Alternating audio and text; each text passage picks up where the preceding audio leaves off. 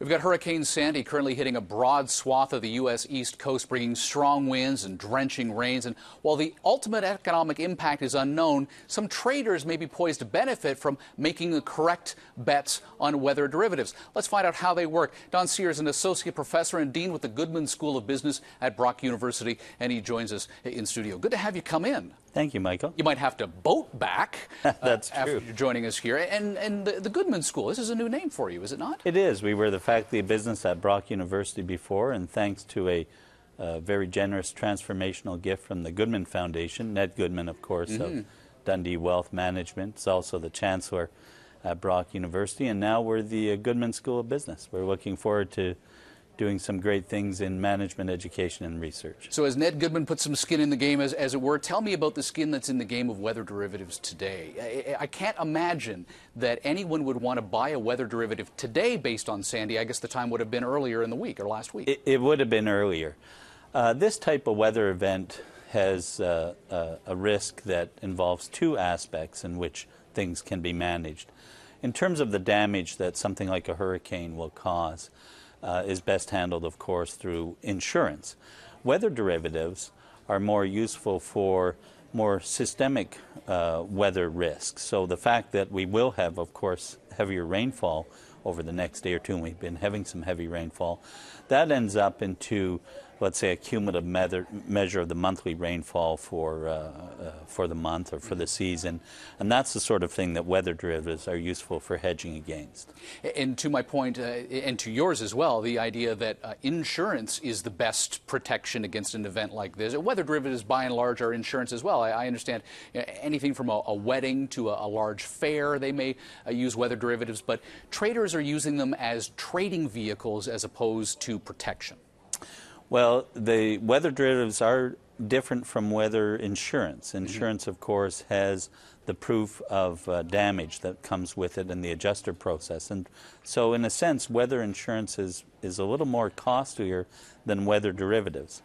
But weather derivatives may not be a perfect hedge against a lost revenue or a cost that you might be having, but they will be of a lower cost. They are, in a sense, a bet against a weather variable such as cumulative rainfall, temperature, just about any weather variable that you can measure at a weather station that is not impacted by both parties, so Environment Canada's weather stations. Yeah, we were speaking over the course of the summer with the general manager of the Canadian National Exhibition, and he was pointing out that the big issue that he's dealing with is that he can't buy weather derivatives because they're too expensive, because they don't have the rainfall on an hourly basis, and you can't get that fine-tuned in many respects. How big is this industry, though?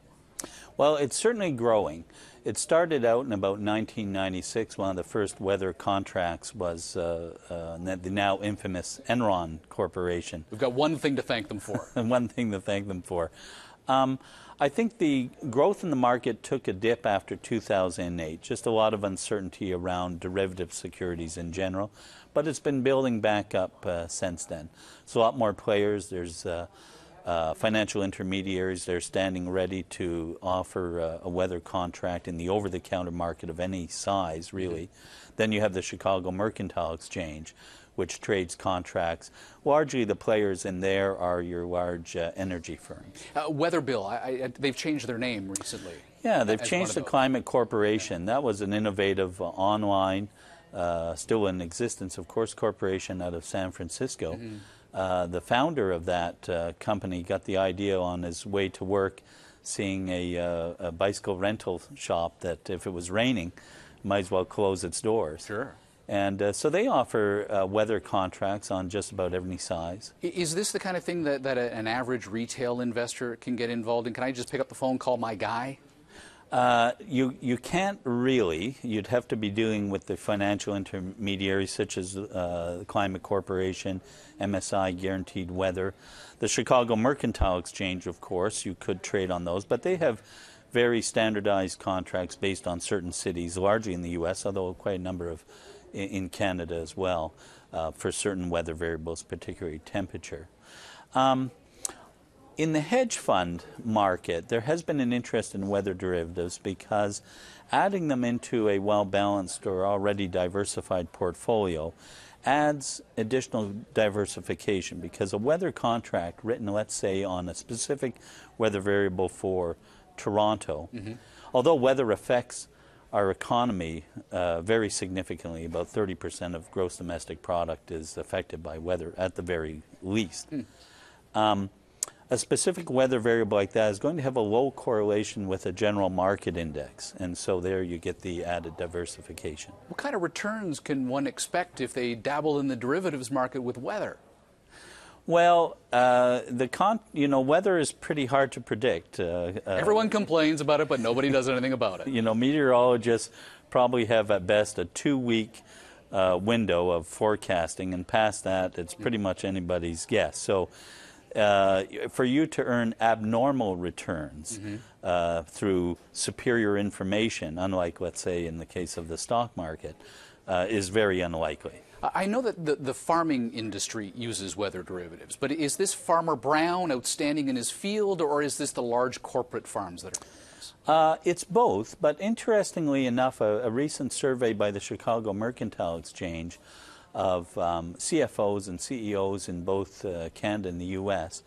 found that agriculture, interestingly enough, was one of the lower usages. It's more in its growth is largely on the retail side.